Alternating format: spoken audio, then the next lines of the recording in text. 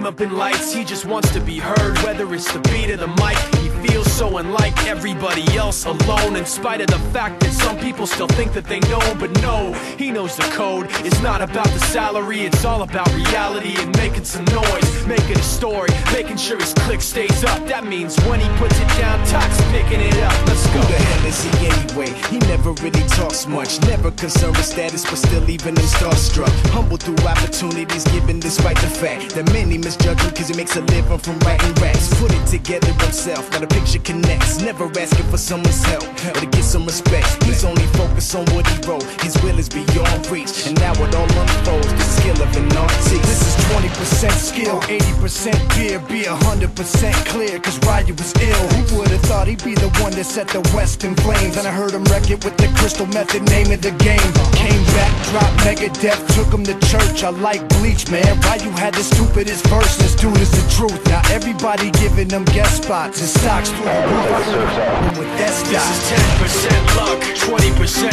skill, 15% concentrated power of will, 5% pleasure, 50% pain, and 100% reason to remember the name. They called him Ryu was sick and he's spitting fire and Mike got him out the dryer, he's hot. Found him in Fort Minor with top, but a fucking eye.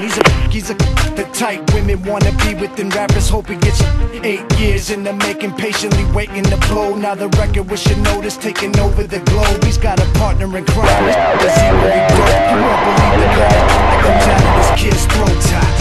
He's not your everyday on the block. He knows how to work with what he's got, making his way to the top. He often gets a comment on his name. People keep asking him, was it given that birth or does it stand for an acronym? No, he's living proof. Let him rock in the booth. He'll get you buzzing quicker than a shot of vodka with juice.